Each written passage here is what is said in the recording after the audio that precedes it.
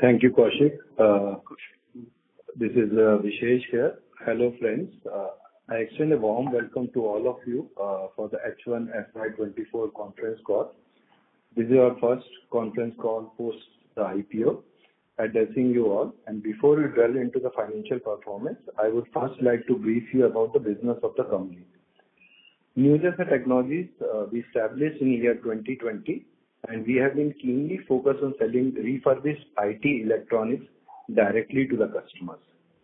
We understand our responsibilities towards a circular economy and a sustainable environment, and hence we emphasize on reducing electronic waste. Having this mission, we sell high-quality refurbished electronics like desktops, laptops, monitors to our customers. As we are selling refurbished products, it puts us on an advantageous position by meeting the demand at a lower cost and yet being able to provide a high-quality electronics to our customers. We provide quality electronics with guarantee. We provide a 1-year warranty to all our customers, and we cater to various customer segments. This includes your individuals, institutions, and SME businesses as such, right? To meet their electronic needs while helping them to save on the overall cost structure. We have been consistently for all the last 3 years seeing a very strong demand of refurbished products, and with our quality service, we are really happy to share with everyone that we have been serving almost 1900 cities in India, right? And 19,000 cities in India. And so far we have sold more than 75,000 refurbished units across India. With our vision to reduce the electronic waste and also enhance the electronic lives with guaranteed quality and prompt service and support a circular economy and contribute towards a sustainable environment. This is one of the trends which we see is not only pretty evident globally, but also in Asian countries. For example, Asian countries has been seeing an exponential growth in demand for the refurbished products, right? With the growing, and largely these are being driven by the growing focus on the sustainability and the circular economy. And refurbished products are the ones who are propelling this particular trend forward. This trend is, and in India too, what we have witnessed in the last 2 years is this trend is really become up a strong momentum, right? Being one of the fastest growing economies, the country is ripe for these new opportunities, and there's tremendous growth potential in the market for the refurbished items. Major global businesses have started to realize the reuse and recycling have turned into a major points of consideration now with most of the big corporates, right? By encouraging refurbished products in the market, the nation will fuel greater progress in the economy, even aiming to firmly tackle environmental challenges which have long been prevalent threat to the life on this planet. India is seeing a stellar uptrend on the refurbished markets, and the expectation is this market will grow at least double in size by 2025 itself. Especially now, tech-enabled products are leading the way, which is pretty obvious in that sense, right? The unpredicted demand for reconditioned products has marked an all-time high in the nation, and largely COVID, for example, we started our business in COVID, and we have seen this with global COVID-led pandemic has led to an exponential increase in a work-from-home culture, and hence the increase in demand of such products by the retail customers and also from the most of the companies. Also, we want to call out that typically we are able to provide this the high-quality products just as good as new, at a price range which is markedly at 30 to 40% discount from a new product. Now let me take some minutes to talk about our financial performance for the first half, which is H1 FY24. Continuing on our 3 years of growth momentum, right? Our H1 FY24, we continued with a similar momentum. Our top line grew by 86%. Comparing it on an H1 to FY23 to FY24 basis, which was as per our growth plan trajectory. In terms of our gross margin, we saw a even better improvement, which stood at around 92% year-on-year improvement. We reported an EBITDA of 4.06 crores for H1 FY24 with a top line sales of 26.75 crores. So our EBITDA on an year-on-year H1 to H1 comparison basis almost increased by 50%. In terms of yes, I mean, most of these growths are largely driven by the huge uptick in the demand that we continue to see in the market. We reported a 39% of rise in our net profit, and our net profit stood at 2.90 crores for this particular H1 FY, which is at a 25% year-on-year growth. In terms of earnings per share, we reported a 2.45 earnings per share for this particular H1. Just to call out on a couple of things as in terms of finance, right? As I highlighted, top line grew at a very robust pace of 86%. And at the same time, in terms of gross margin, we saw even a better improvement, which stood at almost at 92%. Key reason for the better improvement in the gross margin is our improvement in the operational efficiency or reduction in terms of the spares that we use, which we were able to derive through our better operational, being able to repair more parts than to replace them. In terms of the slight dip, which was in terms of our EBITDA and PAT, this has been in line with what with our expectations and the plan. The key drivers for the same, so we saw approximately 3.5 or 4% of drop in PAT, right? The three key factors driving that, one was an increase in the employee cost. Employee cost increase contributed to approximately 3% of the margin impact. This is aligned with our plan. I'm also very glad to share that at the start of or the end of the last financial year, our headcount stood at approximately 250 employees. H1 FY24 ending, we had an employee base of 555. We continue to increase our employee base to cater to the large demand and to expand our operations to be able to cater to that. So this is as per like in the plan line that we proactively hired more people, and being slightly labor intensive business, it does take people. There's a ramp plan which eventually showcases on the margin. Second key factor that there was a 0.8 impact because of the financial cost. This was again intentional because for us H2 is a very significant or the key cycle in terms of financial year, where that's where the Diwali season and other things comes, and we always ramp up our inventory to get prepared for H2, and that in turn reflects on our increase in the financial cost as well. So these were the two key reasons where we saw a dip in our EBITDA. And largely to summarize, I think these are the investments that we are making for the long-term growth that we are envisaging as such. Couple of other key proceedings or the highlights for H1 FY24, which I'd like to share with the group. In October, our new facility, which has 35,000 SFT of space, which can cater to almost 550 to 600 new employees, has become fully operational. While we are also maintaining our old facility, which is of 18,000 SFT of space and can cater to 300 employees. So this place has been fully made operational in the month of October, just before the Diwali season, and has helped us to cater to the Diwali demand. Other key proceedings for H1 was we continue to look at different channels that can help us in robust growth of our revenue stream. Two things that we want to call out is that we continue to engage with schools and colleges.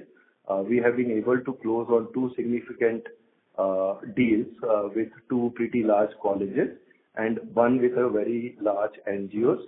We strongly believe that the value proposition that we are providing is very strong, especially for the education sector, and we continue to see a lot of interest coming from this particular sector. And like we are pretty delighted to have started these large engagements with them.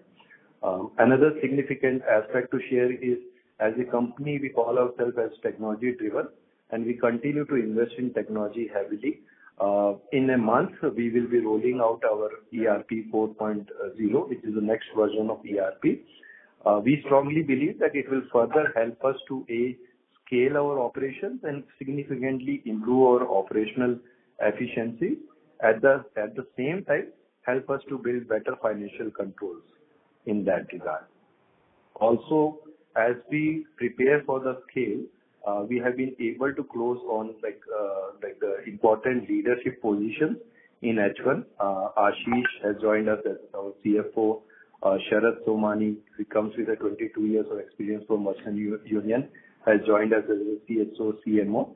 And Mr. Bhaskar, who comes with 30 years of experience on the technology front, has joined us as our CTO, as a Chief Technology Officer. With a strong team and our CapEx showing good results, we strongly believe that we are now in a good position to scale the business at the momentum that we have been able to continue for the last 3 years. Of course, I would like to express my sincere gratitude to all the significant stakeholders who have shown faith in our business and have continued to support us. We are very confident that with this growing macroeconomic factors and our ability to put the right team and the investments in place, we will be able to continue at a significant pace. With sincere thanks to each one of you, now I request the operator to open the floor for questions and answers. Thank you very much. We will now begin the question and answer session. The first question is from the line of Devrat Himmat Singha from Augmenta Asset Manager. Please go ahead. Hi, Vishesh. Fantastic performance. Really happy to see what you guys have done and how you're building up the team. Just have a couple of questions. One is, if you can just shed some light, because from whatever I understood, the challenge going forward for us is procurement. What are we going to be doing to solve this issue? Because the second thing is, on a macro front, most of the work is done, or most of the refurbishing is done out of, say, places like Dubai and Bangkok. How do you see this shifting to India, and why would it shift to India? Like, if you can just throw some light on this. Sure. These are my questions. Sure.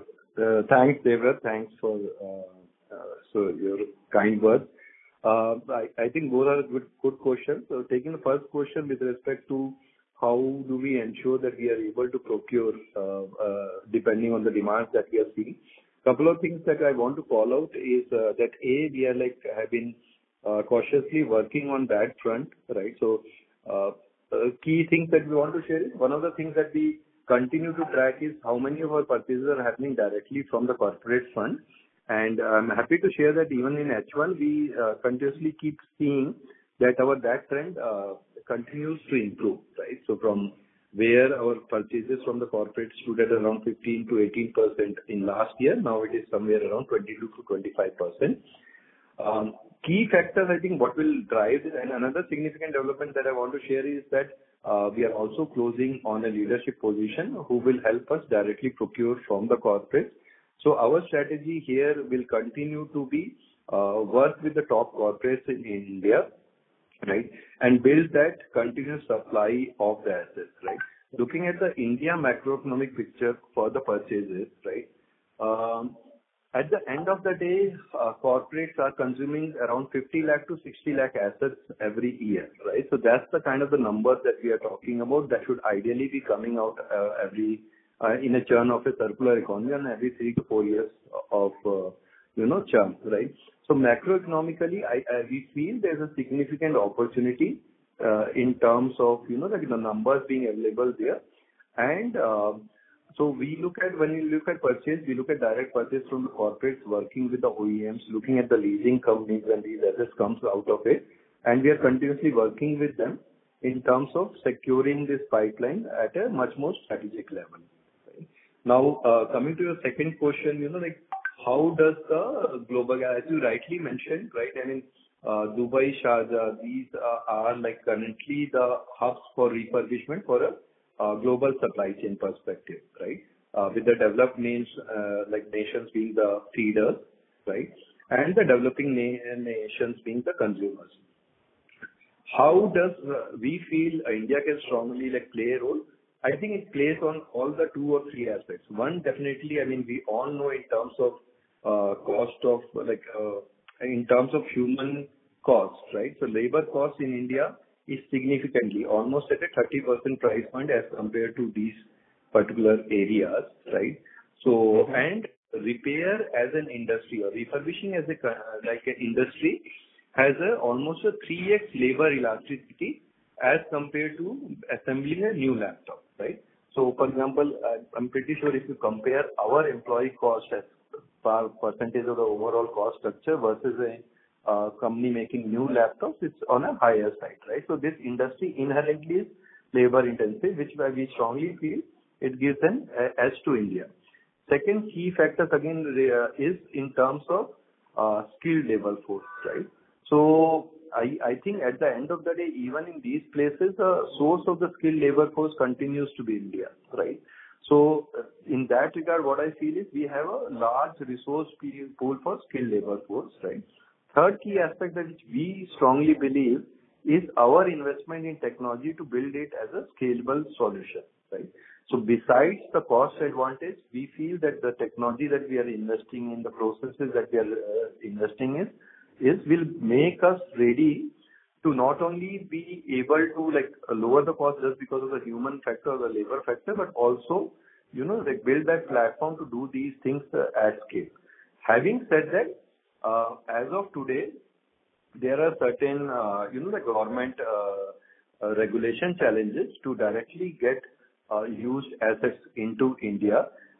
There has been a policy change, FTP policy change, foreign trade policy change in this particular financial year, where government has allowed on a pilot basis for the used assets to be brought into India, refurbished in India, but has to be sold outside the country.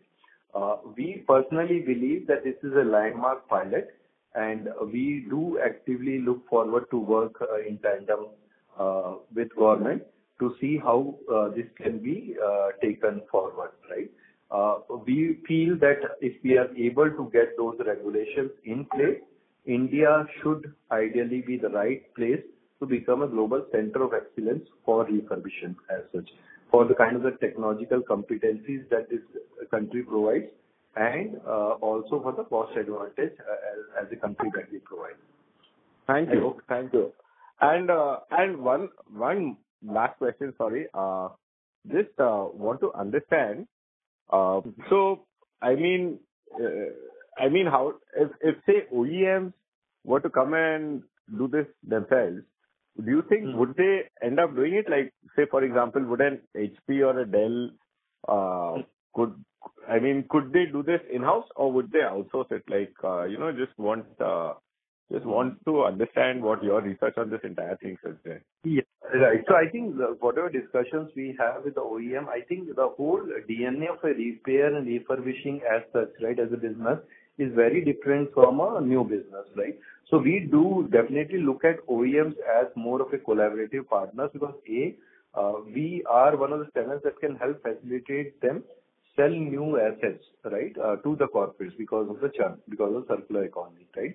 And like the way we look at it is that definitely OEMs will be looking at competent partners, right, to provide high quality assets to the retail customers, then to get into this whole business, largely from the operational complexity perspective and also from the perspective of direct competition with their main product, which is a new product as such, right?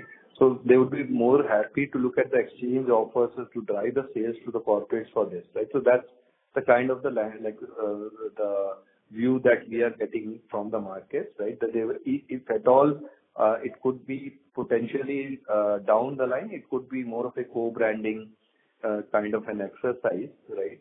Where they would like to collaborate with a partner who can like do justice to their brands than to like go solo as such. Right. No, got it. Thanks so much, Vijay. Thanks, Devrat. Thank you. The next question is from the line of Swapnil Kabra from SK Enterprises. Please go ahead. Hi, sir. Am I audible? Yes, you are. Sir, I just wanted to understand, do we have any internal aspiration or any kind of guidance you can give with respect to the top line and the margins for this year and the next year? So as a policy, we do not give like forward-looking guidelines, right? We have been able to see a strong momentum for the last 3 years, right? I think in the macro level, we see a continued demand in the market, and we will always try to put our best foot forward in terms of being able to cater to that. All right, sir. Sir, and can you also share some EBITDA margins with respect to the different segments you cater to? For example, the professionals or the college-going students, or the B2B side of your business. Is there any difference in the EBITDA margin here? So good question, right? So I think largely the margins remain more or less the same across segments. When it comes to bulk deals like with SMEs or school colleges, right, we do see a 1 to 2% basis point difference here or there, right? But largely we do not like differentiate in terms of EBITDA margin when it comes to retail professionals or this, right? So like it's pretty much like flat in that sense. All right, sir. So last question from my side. Sir, with respect to the Diwali sale, I guess our H2 is very, H2 is heavy compared to H1. So can you share some color on the H2 part of our business? Because I guess there was this notification that you put that the Diwali sale, the record sale this year. So can you just share some highlight on that part? No, absolutely. Right. So historically, that's what we have seen, that H2 typically because of the festive season, this is Dussehra, Diwali, Christmas, followed by, like New Year, and then like your Republic Day sales, right? It's typically always a stronger season, and also because of our like a growing growth momentum on a month-on-month basis, right? So historically, we have seen that there is a split of anywhere between like say 35 to 65 between H1 to H2, to 40 to 60. Kind of a ratio between H2 and H1, right? So I think this year also, whatever like trends we see, yes, I mean, of course, this year's Diwali, it was as per the expectation, of course, like the biggest season that we had across all the 3 years that we have been operating. So we are very hopeful that this H2 should continue with a similar trend, which we have been seeing in the last 3 years in terms of H1 to H2 ratios. So the similar momentum we are seeing, and I think in terms of our ability to cater to that demand, already those investments have been put in place to be ready to cater to those demands. All right. Sir, do we see any other month similar to Diwali where you see higher sales, for instance, 26th January or any other day that you could, boost your sale by giving some discount? Yes. So we continue to run those campaigns, right, from time to time, right? So, for example, I mean, come March, April, that becomes, like a student season, or like starting of like that's where we see a lot of traction coming from the students. Christmas, New Year, typically because of financial year ending for many of the corporates which are aligned with the global businesses, right? And we continue to build our campaigns around these themes. Right now, we are running a Black Friday sale. I'll be more than happy to bring that to everyone's notice and do consider if you are planning to do certain purchases. So yes, I mean, from time to time, we do run these campaigns, Christmas, New Year, Independence Day, right? Prime Day by Amazon is a big event as such for us. All right, sir. All the best, sir. And I'll join the queue for more questions. Thank you. Thank you. The next question is from the line of Deepak Chokhani from Rade Capital. Please go ahead. Hi, Vishesh. Congrats on the success of your IPO and to promote such a unique company in a short span of 3 years. I have two questions. Sure, Deepak. What is I don't need an estimate for this year or next year. I can understand about your policy. But can we get some broad picture? What's your vision for the next 3 to 5 years? On a big picture basis, like, I don't know how to quantify, but let's say 500 crore top line, or where do you want to see yourself, or where do you want to see the company in the next 3 to 5 years? I think, good question. Thanks, Deepak, first of all, right? Good question, Deepak. I'll try to share our vision for the next 3 to 5 years, right? When it comes to numbers, I think we would like to see that if we are able to continue with the similar momentum that we have built for the last 3 years, right? For the coming 3 to 5 years. In terms of like how do we foresee us as a company in the next 3 to 5 years, or where our vision is, in 5 years down the line, I think we would love to be known as a globally acknowledged, like a refurbished company focused on the electronic segment, right? So the way we look at it is that we love to go deep, build those competencies, and then we would like to see if there's an opportunity to leverage these competency at a global level, and also look at different product diversification on a similar electronics category as such, right? So that's how I think like our 3 to 5 years vision looks like, that we should try to become a significant player, making a significant contribution in terms of reduction of the e-waste, at the same time, improving the digital accessibility across globe, right, in the next 5 years. So that's one of like the visions we are looking at. In terms of concrete numbers, as you said, right, we don't prefer to make any forward-looking statements, but I think we do aspire to continue a strong momentum that the team has built in the last 3 years. We do understand that, there's a huge opportunity in terms of market size, and if we continue at a similar momentum also, right, we might still not be in like next 3 to 5 years, even like a 4 to 5% of the overall opportunity size as such. Right? But yeah, I would prefer not to give any numbers guidance as such. Sure. No, that makes sense. Thanks for that, Vishesh. My last question is, any other related segments you would like to get in the near future, like for example, e-waste, or probably apart from the laptops, any other products, you would like to get into? Sure. So I think, as I mentioned, there are two like principles that on which we are working, that whatever we pick first, let's go deep, right, and then go wide, right. Having said that, I think the way we evaluate at the different product mix is definitely that once we have built those competencies, how we can use that competency and a similar supply chain in terms of purchase and customer segment, right, to cater to more like products, right. So having said that, yes, though we haven't like put in place in terms of concrete product line roadmap, but definitely there are many products that will qualify for these criteria. For example, we are always looking at IT peripherals that includes your, like your Wi-Fi's and printers, and also looking at tablet as a category, right, and so on and so forth. Right. So when it comes to product diversification, yes, at the right opportune time, right, we would continue to look at different product lines and add them whenever we feel we are ready to cater to a new product mix. But these are like some of the examples that I would like to share in that regard. Perfect, Vishesh. Thank you so much, and all the best. Thanks. Thank you, Deepak. Thank you. The next question is from the line of Chinmay Rane from Cogin Finvest. Please go ahead. Yeah, thank you for the opportunity. So I just wanted to understand now our total staff strength is around 800 plus. So with this new facility, what one can project with the staff strength of 800 on the top line basis? Can be related to the number of employees, the top line? Thanks for the question.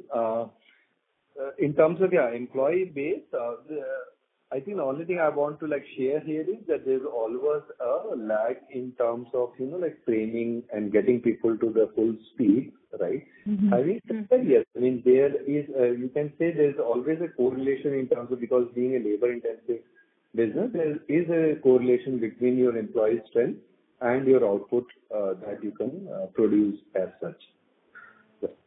So, having once it is in a fully operation or once your staff scale is fully put to the skill set, what kind of a revenue we can fetch? With this particular base? Right? Yes, with this particular base. Like now we are recently employed is around 550 people. Having them to the full strength of their capacity, what kind of a revenue we can expect? Right. So we have an employee to a throughput ratio of almost 0.5 to 0.7, right, on a daily basis, right? Okay. So in terms of top line, right, I mean, it will definitely take time, right, and I do not want to make any forward-looking statements as such. But yes, I mean, we can expect on a daily basis and a product throughput of anywhere between 350 to 400 units. Okay. And sir, just regarding to the government policy or as compared with regarding to the e-waste, is there any particular life has been mentioned for this electronic item of which we have to discard or the refurbish unit? That is what is helping us to get this refurbishable stock for the sale. So you are saying that our government policies pushing this refurbishing demand, right? Yeah, basically any useful asset life of an electronics, say what business we are into, like computers, laptops and all. So if there is a particular life has been mentioned, generally it is 5 years, but it is any regulatory thing which is there, which has to be, sold or which has to be taken out of the program, and then you can do the refurbish, which can be again put back to the use. Right. So in terms of government policies, I think the policies are with respect to e-waste policies are already in place, right? Yes, the awareness of these particular policies and also the proactive behavior from the corporates towards sustainability, right? I think these are two key factors, and also I think the cost implications, right, that are making, I feel, corporates much more responsible in terms of what is happening with their electronic waste, right? So I think, yes, I mean, at a macro level, right, maybe 10 years before, right, people did not worry that much about discarding their e-waste, especially corporates. Right. But we do see that, a sustained cautiousness, right, coming in most of the corporates to ensure that e-waste A is handled appropriately, and B, if it helps in extending of the assets, right?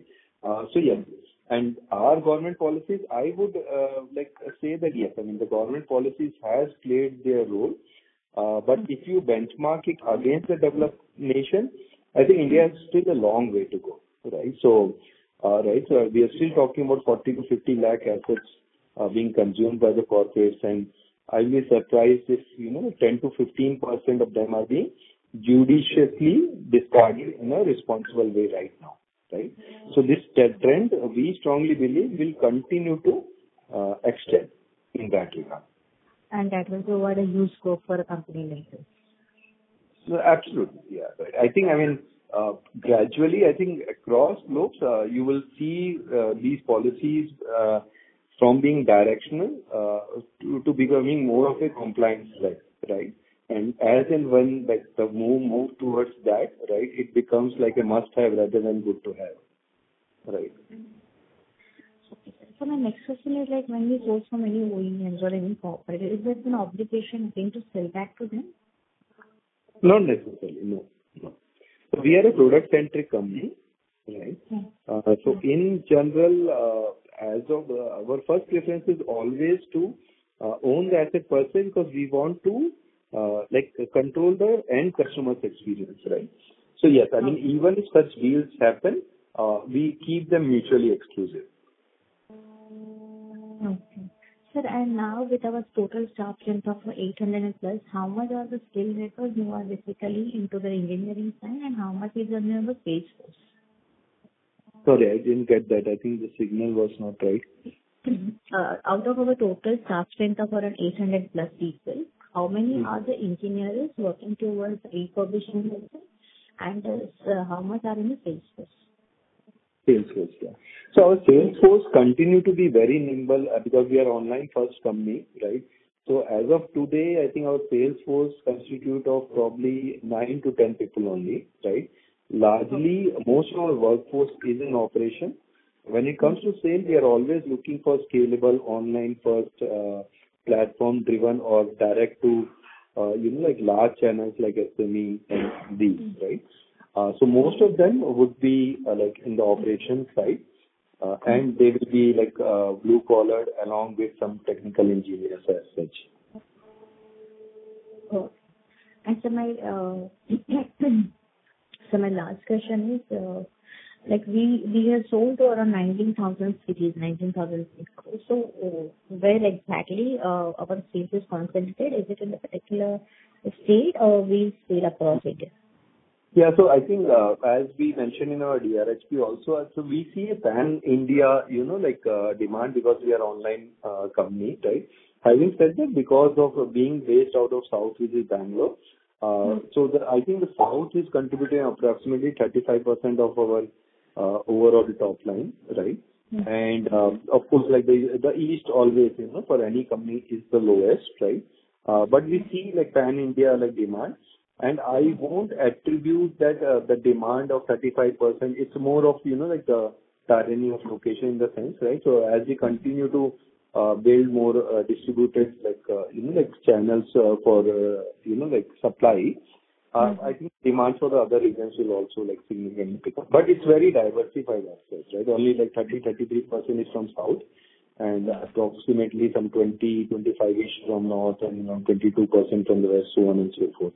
It's pretty diversified in that sense. Okay. But there won't be any cost on the logistics when we are moving out of Bengaluru. Yeah. So I think one good thing with the electronics or the high value items is that your like weight to value ratio is like very biased, right? So overall cost of logistics to the overall value, right, is not that high. Okay. And so my last question is, I might have missed on your opening remarks. So these two facilities, one is of 80,000 square feet and one is of a newly opened 35,000 square feet. Sorry, 35,000, right? The 35,000 square feet. So they both are in the Bangalore itself or we have in a different? No, both are in Bangalore. They're almost like co-located in a way, like just like 3 kilometers away from each other. I think our business is also like a business of scale. After like a particular like a point, it does make sense to add a different facility as such. And both these facilities are on lease? Sorry? Both these facilities are on lease or it is our own facilities? Both are leased. Yes. Okay, sir. Thank you so much and all the very best for your business. I'll come back in. Thank you for the questions. Thank you.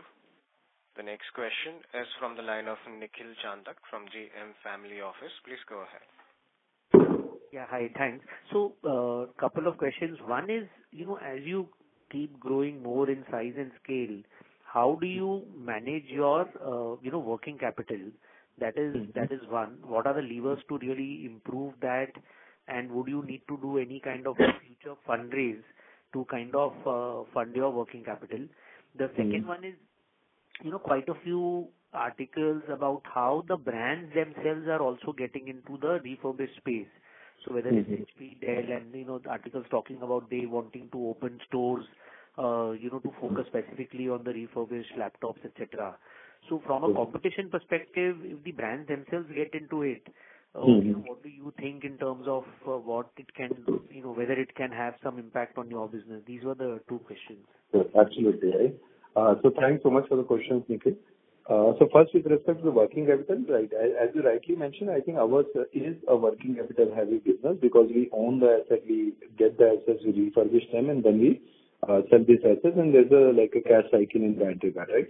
Having said that, I think we do see opportunity across this particular supply chain or the cash cycle chain, right? So, starting from on the purchase side, right? So right now, like most of the purchases are on cash or pay because it's on a bidding system.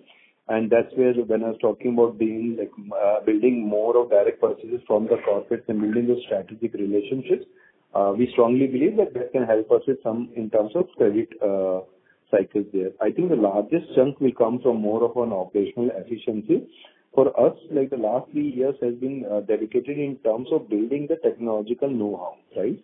But at the same time, we are now very squarely focused in terms of reducing the operation cycle and bring at least trying to bring a 20 to 30% improvement in that regard, right?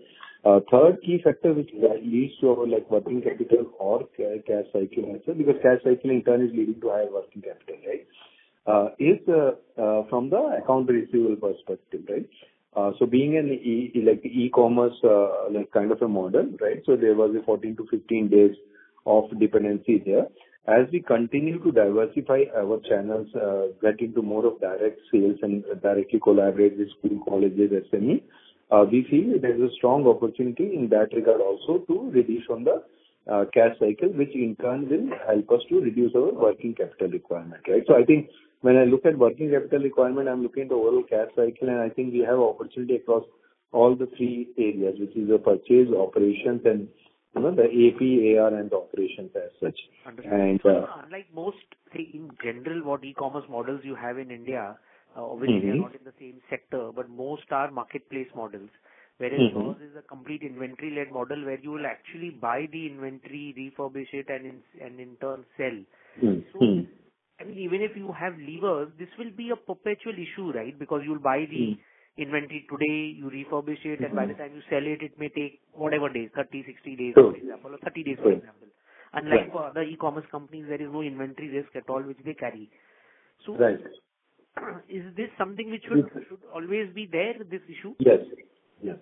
So I think right from the day one, I mean, that's a call, right? Because I think it's always a compromise between value addition, right, and the asset risk, correct, right? So because in a marketplace model, I think the whole concept largely entails around of, not much of a value addition, but distribution as such, right? So, but we were very clear that because it's the start of the industry per se, and in terms of being customer focused, we have to do a lot of value addition in terms of delivering top quality, and that particular part we can only do when we own the asset and invest in terms of value addition, and also in turn manage the customer experience, right?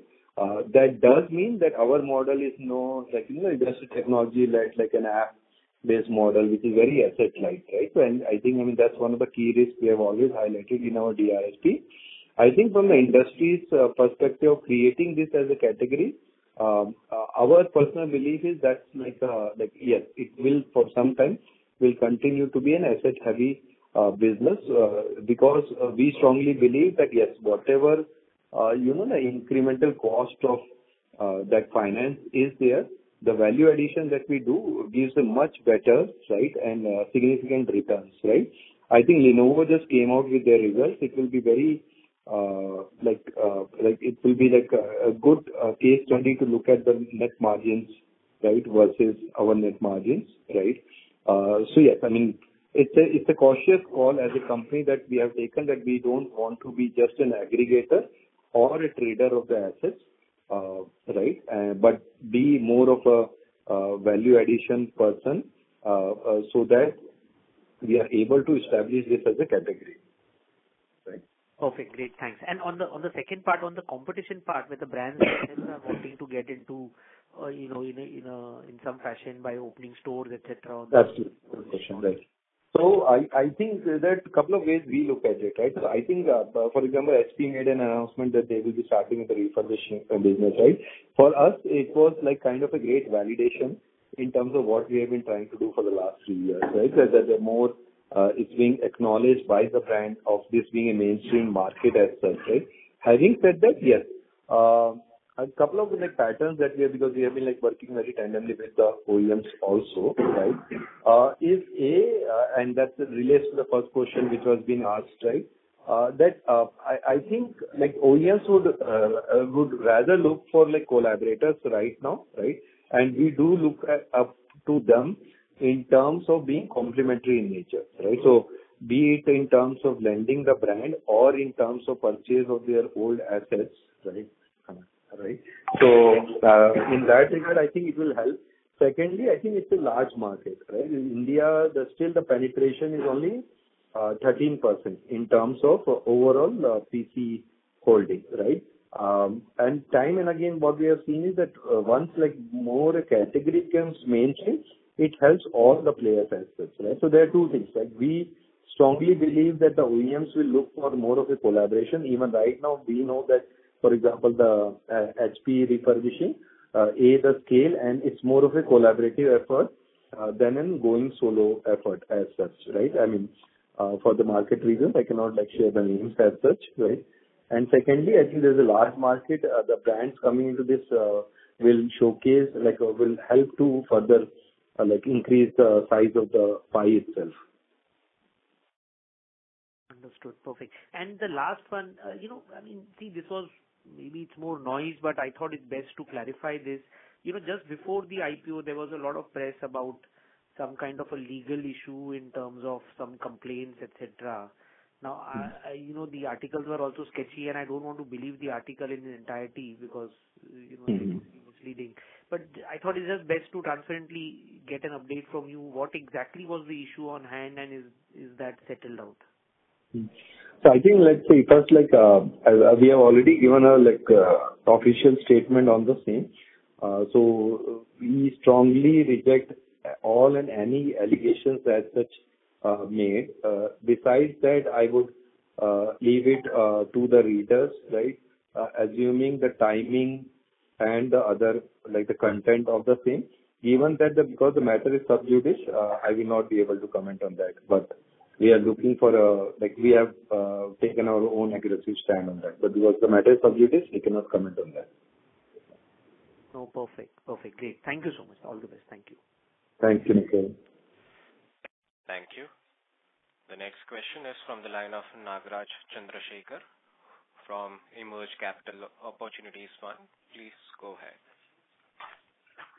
Hi, good afternoon, and thank you for taking my question. I think following up with the prior participant, I wanted to ask it in a slightly different way.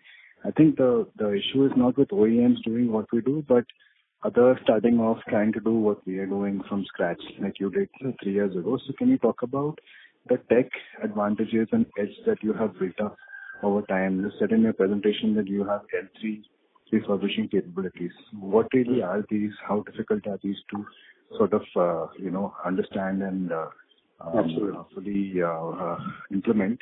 And what all do we plan to do in the next 2-3 years to make our sort of advantage much larger than what anyone entering can sort of get into? Absolutely. Thanks, Nagar, for your question. I think it's a very, very pertinent point that you have raised, right? So I think we have been consistently saying that our operational competency driven by tech is our key mode, right? As you rightly mentioned, I think refurbishment as an operation itself is very different as compared to a regular manufacturing. As you can well understand, I cannot dwell into too many details with respect to what and how exactly we do. But just to share a few examples, right? When we started, we looked for an off-the-shelf ERP or a technological solution, and it was just not available in the market, right? Because this as an industry never existed, right? So your regular BOM, TPCs, and the regular concepts of manufacturing do not really work here, right? Having said that, I think for us, the last 3 years has been rightly, as you mentioned, has been keenly focused in building those technological competencies, which we strongly believe, right, gives us a much bigger and a stronger edge as compared to any competitor, right? And it will, will be a challenging process as such to build those levels of competency and being able to do it at the scale, right? And we operate at each component levels, right? Because of, various reasons, I would tend not to share like details in a public forum. But yes, we strongly believe that the technological competency, processes, operational, and even the hardware competencies that we have built, we have done a lot of things which are like ground up and are not that easily replicable as such. Understood. Thank you. I think one more question on the size of the market. You mentioned 50-60 lakh unit sales, purchases of laptops by corporates. I think the total pan-India purchases of laptops, for example, is around 15 million or 3 times that, or 20 million odd per year. And obviously, you mentioned that the recycling hubs being Dubai and Sharjah probably do a lot more than that in terms of volume. Just want to understand how much they do in terms of throughput on an annual basis, and who are the large players there doing this business that, we can, the government is generally very logical. India should be the place to do this given labor arbitrage. So just want to get a sense of the market that is captured. Thank you. Right. At the global level, right? Yes. Yeah. So I think a couple of names that I am aware of, for example, Concall is a Canada-based company, so they are like pretty big in terms of refurbishment, right? And yeah, I mean that's like one of the big names on the global front, right? There are other players from the US, but again, I think Concall is one who is also focusing on the refurbishing, right? So there are others like liquidation.com, but they are more of a trading or aggregator platform, right? So yes, I mean, I think there are like couple of like big players who operate at a global scale. Having said that, I still strongly believe at a global scale level also in terms of refurbishing, the market is still not that organized, right? So there are a couple of players who are like doing like significant business, but right, I mean, there's no major consolidation as such when it comes to refurbishing capability. And again, I think that leads to the same point that doing refurbishing at scale, right? The operational complexity and the kind of the technological stack that you need to build, right, is not that easy, right? So yes, but there are a couple of players who are operating from Canada and they have their offshoots in Dubai and are operating at a reasonable scale.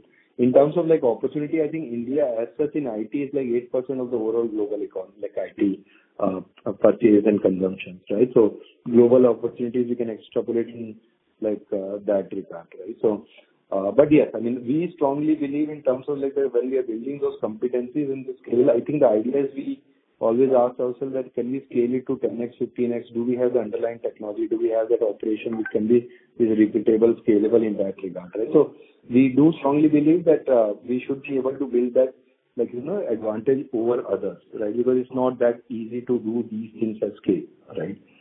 So yeah. I hope it gives you like some sense, hopefully, in terms of scale. Yes, it does. Thank you. All the best. Thank you. Thank you. Ladies and gentlemen, in order to ensure that the management is able to address questions from all participants in the conference, please limit your questions to one per participant. The next question is from the line of Puneet, who is an individual investor. Please go ahead. Thanks for the opportunity, sir. I just wanted to understand any inventory which is not moving for 6 months at your site. Sure. Yes.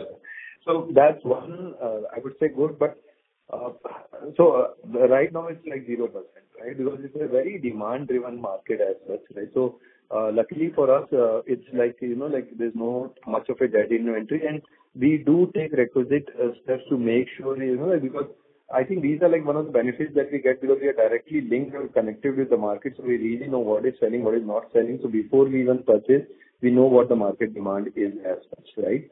And having said that, I think I think that's where the product market fit comes into picture. Right? So the demand always surpasses in terms of, what we are able to produce as such, right? So right now, I think the oldest inventory which we will be holding will be around 50 to 60 days. That's also because we got a large volume and we did a bulk deal of those particular units. But there are like selling pretty healthily as such, right? So there's no like dead inventory as such.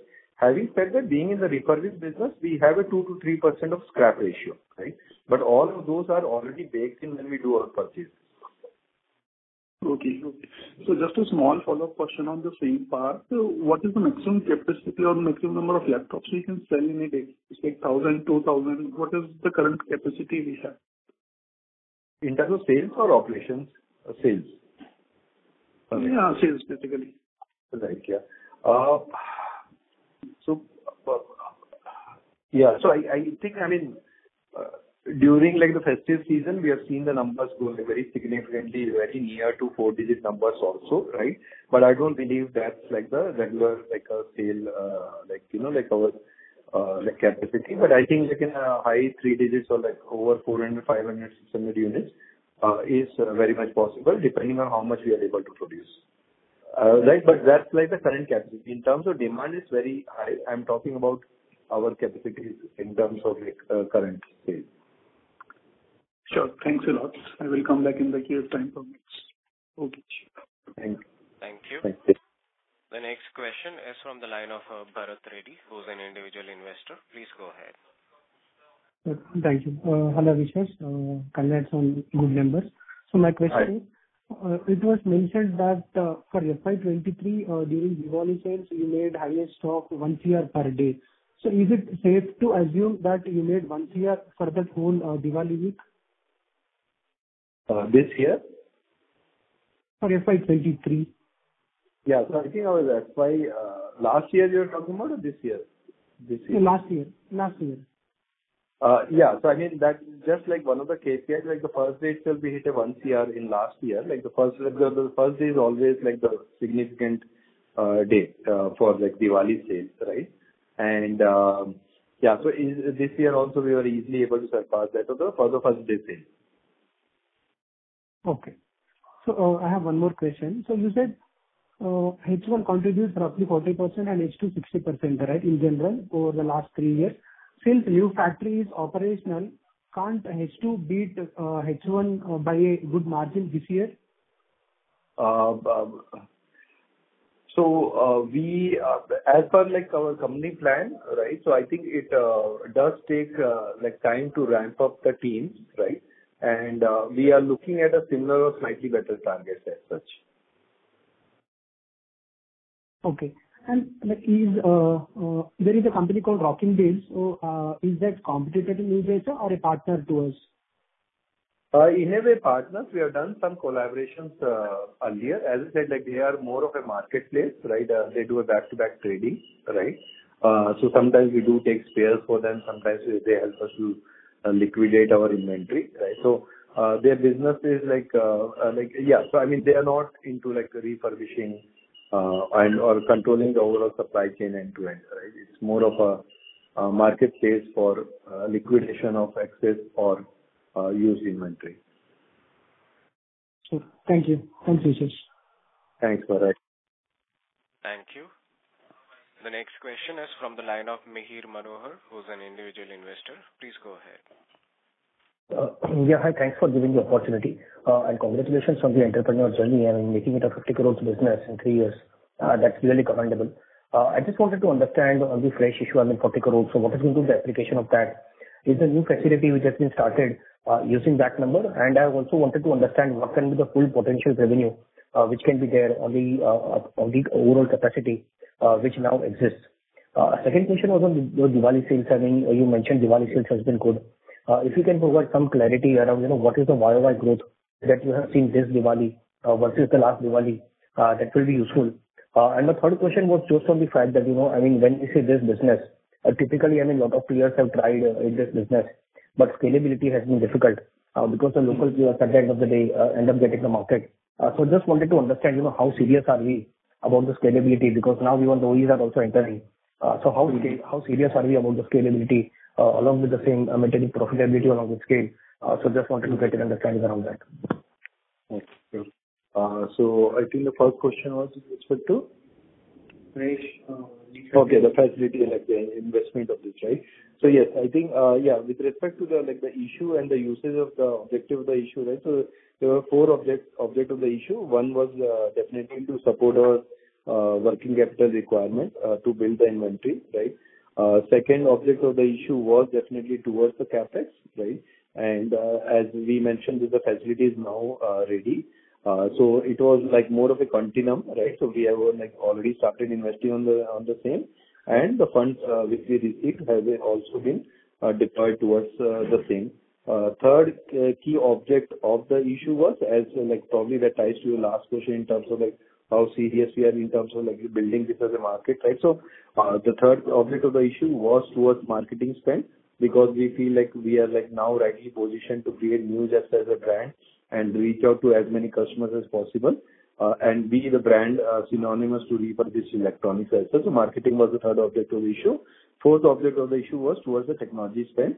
As I also highlighted, like the group right now, that we are rolling out ERP 4.0 for us like within a month, right? So there are other like significant technology spends that we are doing in terms of our website improvement, app development, so on and so forth. So these were the like four key objects for the issues, and we are working pretty aggressively. As you can see, like the facility is already ready, but we have kept some quantum for the incremental facility that will continue to build as our capacity increases. On the marketing front, already like the key tie-ups have already started. We are running our first campaign ever on Black Friday right now, right?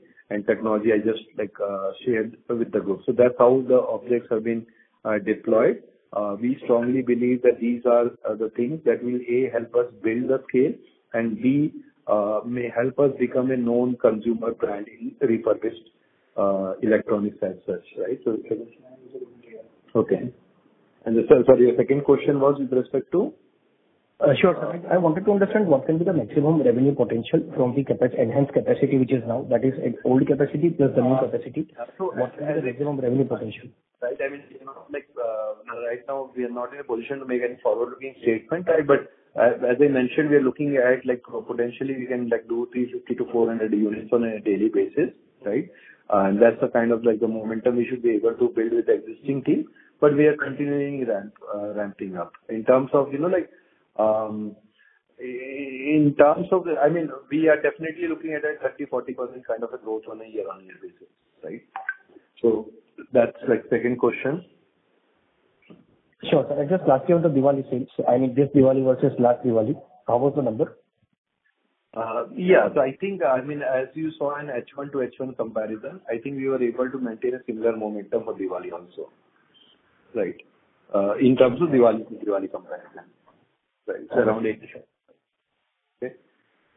So that's with respect to the Diwali. And I think your last question was with respect to like, again, like the OEMs coming into the picture and like, when you try to scale, how these kind of. So from our end, I think we are like very committed to build, like a consumer focused direct to customer brand, right? And to like make sure that we are able to scale this as a brand and become a household name as such, right? So, and that's where like we will continue to invest, bring more like consumer awareness, and right from the first. I think that also ties to one of the other questions asked earlier, that we also get into like refurbishing as a service, in the sense like we get that as refurbish and give it back to the corporate. So as of now, we have not moved into that because we want to be a direct-to-customer focused brand. We have turned down a couple of deals, right? I mean, because we want to be more like customer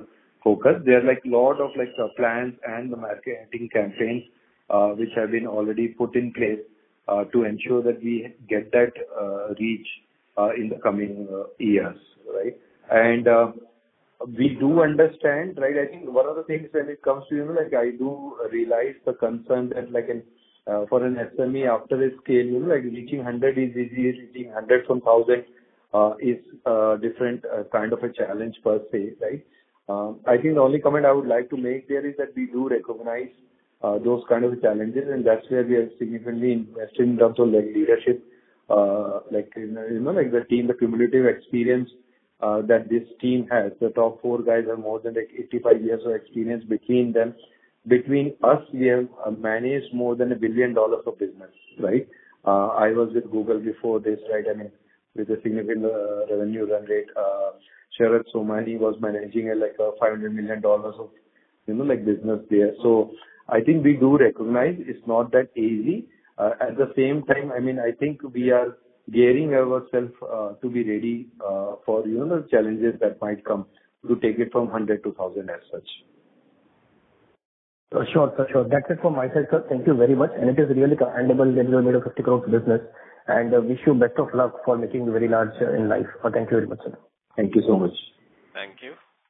As there are no further questions from the participants, I now hand the conference over to Mr. Kaushal Shinde for closing comments. Thank you everyone for joining the conference call of Newjaisa Technologies Limited. If you have any queries, you can write to us at info@kirinadvisors.com. Once more, thank you everyone for joining the conference. Thank you. Thank you. On behalf of Kirin Advisors, that concludes this conference. Thank you for joining us, and you may now disconnect your line.